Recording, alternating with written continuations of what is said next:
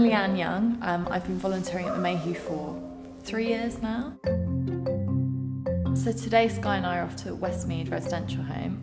It's a home for people with dementia and Alzheimer's.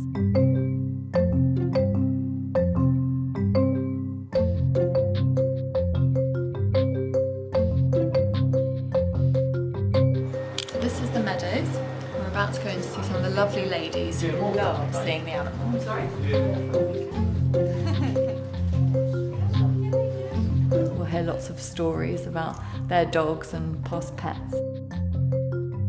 And you know, being in my 30s, I don't really have a lot of contact with people in their 90s. So from that point of view, it's great to hear different stories and different experiences.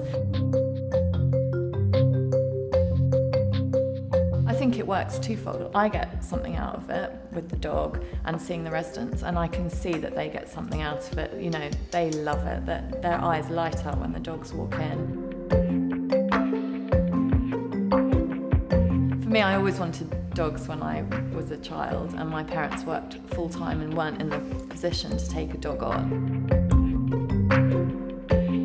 So this will be one of the newest little residents at the Mayhew, so they'll be fostered by a volunteer until they're ready to go to their new home.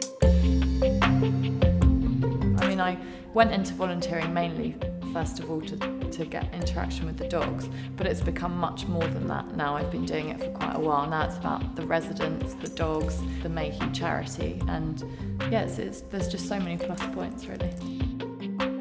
I wouldn't say it's bettered my life, that's a bit of a worthy thing to say, but it's made me feel more fulfilled, I think, as a person, rather than just going about doing a 9-to-5 thing. I love it.